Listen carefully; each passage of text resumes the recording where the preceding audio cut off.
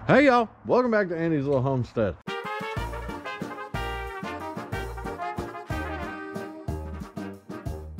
I'm Andy, and this is Juanita. Got me a new plow truck to work this winter. She's a 1978 GMC K15. So today I'm gonna show you around the truck, everything about it, and then we're gonna fix it because I can't afford nice things. This was only $4,000. And she's in pretty good shape for $4,000. So I reckon I'll show you around first, and one of the first things that you might notice is that's a Chevy bow tie. Well, the title says GMC. I haven't checked VIN numbers and I don't really care that much. Pretty sure it got cab swapped at some point, but it's in decent shape. She got a nice rattle can paint job and a little bit of Bondo. That's fine, it's a winter truck. It's gonna get destroyed. But the interior is in pretty good shape. All the gauges, all the lights, well, most of the gauges and all the lights work. Even the original radio works.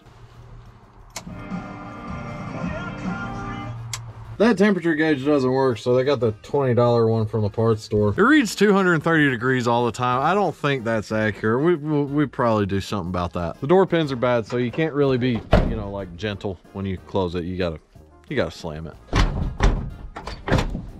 Came with a good Western plow on it, so I'm happy about that. From what I found, if you're gonna buy a truck and then put a plow on it, it's usually cheaper to get the truck that has the plow on it. Something about adding the plow, not adding value to the truck. I don't really know how it works, but the guy I bought it from just used it to run in his yard. That's kept the frame pretty clean. All my body mounts and bushings have been replaced. If I got to do the other body work at some point, that's fine, but I hate messing with body mounts, cab mounts, all that crap. Do have a little bit of rust on that leaf spring mount. When I say rust on it, I mean it's rusted through, but that's okay. We should be able to get that fixed. The tires are in great shape. Only got like 100 miles on them. They were made in Thailand, so don't know how long that'll last, but they're good for now. Y'all ain't allowed to judge. I know some of y'all are out there with $2,000 rims running some ling-longs on them, but I think one of the coolest things about this truck is that it's entirely electric. Gotcha.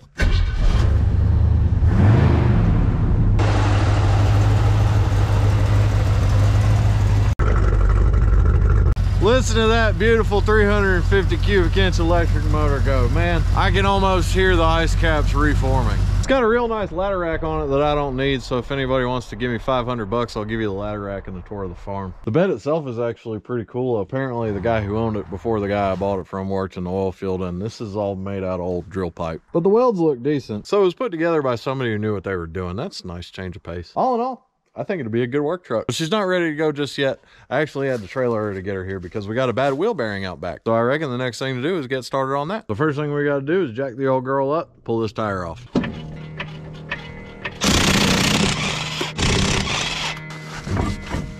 So we've got our brake drum coming off of here. So now we're going into removing the axle shaft itself. Now there's basically two different setups for this. You have this type, which is called a semi-floating axle, and then you have a full floater, which is more common on 3/4 and 1-ton trucks. On a full floating axle, you're gonna have this cap right here with bolts that are holding it down, and that's actually holding the axle shaft itself. If I were to take those out, I could pull the axle shaft off without touching anything else. With a full floater setup, the bearings in the rear wheel are actually onto the hub itself, so the axle itself is completely independent from the weight of the truck. That's why they're able to carry more weight. In this case, back behind this hub right here, the axle shaft itself rides on a bearing, and therefore the weight of the truck is on that bearing, which means if you don't address something like this pretty quickly, you can damage your axle shaft and cause more problems down the road. And with everything off, you can kind of see the amount of play that we got there, which is why we're doing this now. So now we're getting into the part that maybe the guys who, you know, just do their own oil changes maybe aren't all that comfortable with, but it's really, really simple. We've got to pull the differential cover off of this. This axle is commonly referred to as GM 12 bolt because they got 12 bolts going around. It's real simple stuff.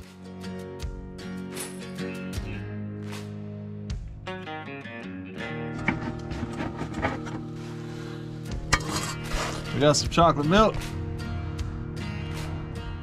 It's not really that big of a deal. If it was completely white, I'd worry about the water to oil ratio, but it's fairly common for these to get water in them. It's really not the end of the world. So we're gonna let this drain out, take a quick look over everything, wipe down the bottom, we'll go from there. So from here on, as long as this is open, the name of the game is clean. We don't want to get any kind of dirt in here. Normally there's a little magnet down on the bottom that is there to pick up any kind of metal shavings that might have come out. It seems to be absent, but that's okay. All our teeth look like they're in good shape. I think we're good. So from here, we spun the differential around to get to right here. We've got a small bolt, looks like it's about a 1/2 inch, I think, and then this pin.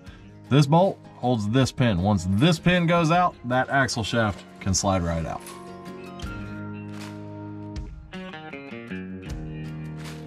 I'm sorry, y'all, I completely forgot a step. There, when you get that pin out, there's a C-clip that's on the end of the axle shaft right there. You pull the C-clip out, and then you pull the shaft out. My bad.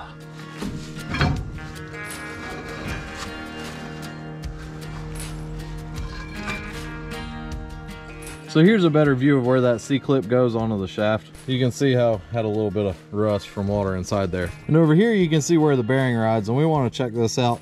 It's I mean, it's just a little bit thinner, but I think that's plenty of good shape to reuse. So we caught it when we need to. That's the whole point of doing this now, is before it becomes a problem. I'm really trying to change my ways, y'all. So inside here, we've got our bearings, which all, you know, fell down. And then our axle seal right here. We're gonna pull both of these out with a puller. So we're gonna use our slide hammer to get that out of there. This is a cheap Harbor Freight version, and it works just fine if this is a only every now and again job.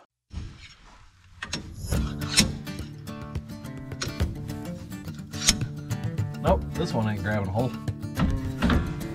There we go. Pull what's left of this destroyed bearing out of here. So the race, what's left of that bearing is kind of tough to get out of there. We set up our 3-jaw puller on here. We're gonna see if that does it.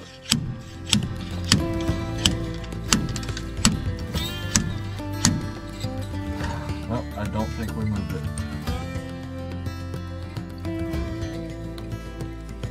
Well, I've been trying to force on it for a good 15 minutes now, so it's about time to use fire. Oh, come on, you just worked.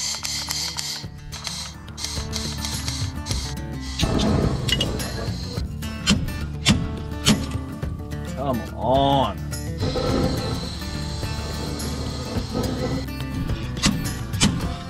Ah, you suck. All right, well, she ain't moving. So we're gonna break out the extra spicy fire and try that.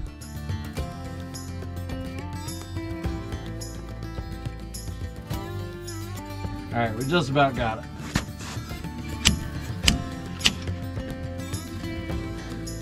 You son of a... So now would be a really good time to put the new bearing in, because the axle shaft, excuse me, the axle tube is warm. So when it heats up, it expands. And if you have a cold bearing and a warm, expanded axle, excuse me, the warmed up big hole, cold bearing, little bearing, it'd be easy to tap in. But I just tried to dry fit it and I got the wrong size. So back to the parts store, then we'll get this thing in. All right, so we got the right one now. And all we have to do is tap it in and then the axle seal. Now it's important to note that this is actually directional. So one edge of this is more rounded than the other one. So the side that's more rounded needs to go to the outside. Got everything cleaned up inside the axle tube? Let's put it back together. Now to get this back in, we're using a bearing driver set. And basically you wanna use the size that is just a hair smaller than the bearing itself. But this way it will provide even force on it while it's getting driven in.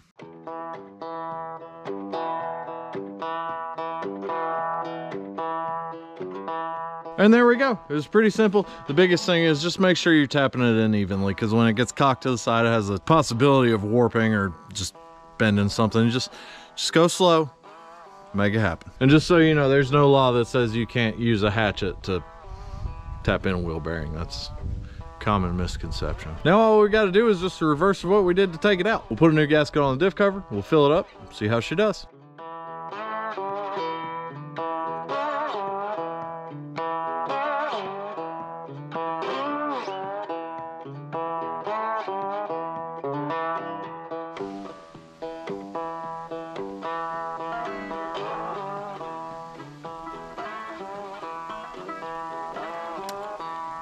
Had to pick Michigan, huh?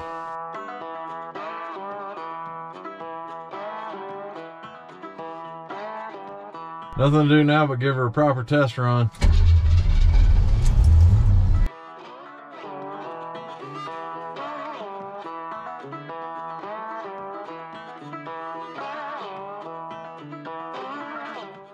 Y'all, the old girl did great. I'm so dang happy with this truck. It's not perfect by any stretch of the imagination, but I think it's exactly what we need. I'm sure there's something I could have done better on the install, but I don't do this every day, so here we are. It's done. She's running good. I'm happy. I did want to mention they do make, I think they call them repair bearings. It's actually the bearing and the axle seal all in one self-contained type unit, kind of like a modern hub assembly. Maybe could have used that on this. I don't really know. But y'all, I'm happy to be back running a square body. I've got actually quite a few other things I want to do to this truck, and we'll get to that in another video. I might even tell y'all what I'm doing with Stacy, because believe it or not, I do have a plan for the old girl. As always, I hope y'all enjoyed and I hope you learned something. I love you and God bless. Why is she named Juanita? It's pretty obvious, isn't it? She's big, she's beautiful, she's brown. She's here to work. Y'all aren't allowed to get mad at me because a Mexican guy named Ray told me I could. So yeah, that's the name I'm going with. You don't have to like it. I don't really care.